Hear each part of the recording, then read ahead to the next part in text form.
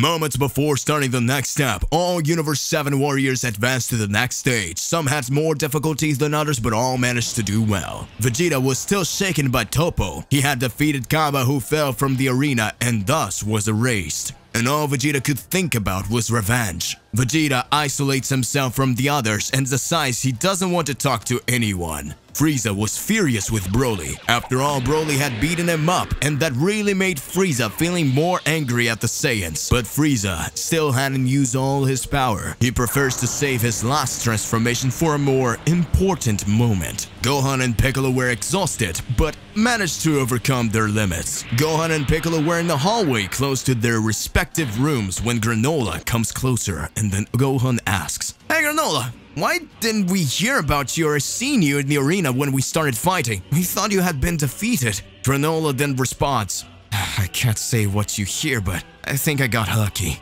When the fighting started, I was thrown to the opposite side of the arena. I faced some warriors, but I didn't have many difficulties. I didn't even use up all my energy." Piccolo says, "You really got lucky." Broly was in his room thinking about the things that happened inside the arena and his new transformation that he had achieved. When you managed to control your powers. When he managed to control his powers. But Broly also thought about Kale. But still, he couldn't get his thoughts out of Shalai, who was waiting for him on this planet. On the other floors of the remaining universes, everything was a little more empty. Kale and Caulifla were nervous and anxious for the next stage, but they felt sad when they learned that Kaba had been defeated, and that left them very shaken. Caulifla swears to avenge Kaba. Caulifla says to Kale, "I'm gonna rip that bastard's mustache off. It was kind of weird and boring, but he was one of us.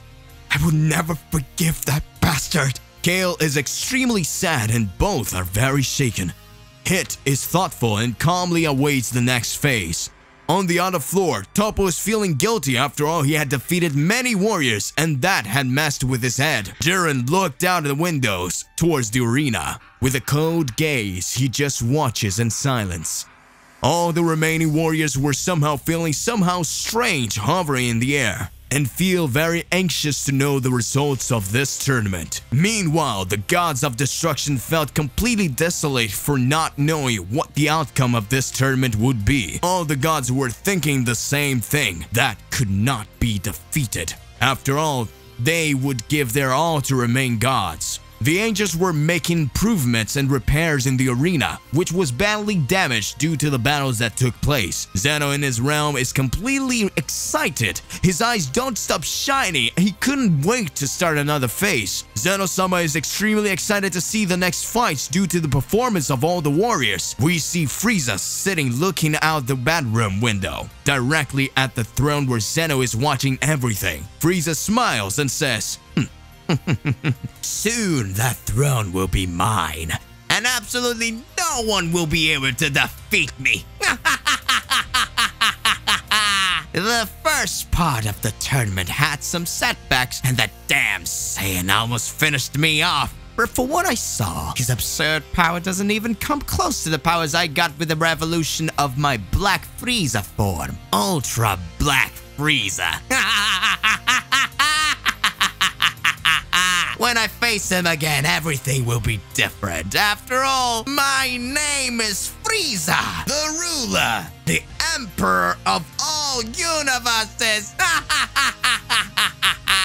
Meanwhile, in Vegeta's room, he continues to feel extremely guilty. In his eyes, you can see the fury and hatred that overflows. Goku, meanwhile, tried to recover his energy, but he couldn't stop thinking about what mysterious being had said. "Hey, how's it going? Just here to remind you to click the like button, subscribe here to the channel so you don't miss any videos, and stay well inside our entire universe of Dragon Ball." Let's go back to the point. And so, at this moment, everyone hears the voice of Daishi-kan. Get ready. Everyone go back to the arena. I will explain the second phase of the tournament. We can see 50 warriors from different universes. Extremely powerful warriors entering the arena. Around, we can observe all the gods of destruction watching. Zeno-sama on his throne. He looks anxiously full of expectations. From the slowly the high priest, he says, "My congratulations to you all. for the incredible performance. Xenolord Sama is extremely happy with everything that has seen so far. In this next step, we will do another battle royale, which will end when we have 24 warriors. All other rules remain the same. We're going to start right now, so get ready. At that time, all fighters prepare, stopping in combat position, and Daishin-kan asks, "Are you ready? Let the second phase begin."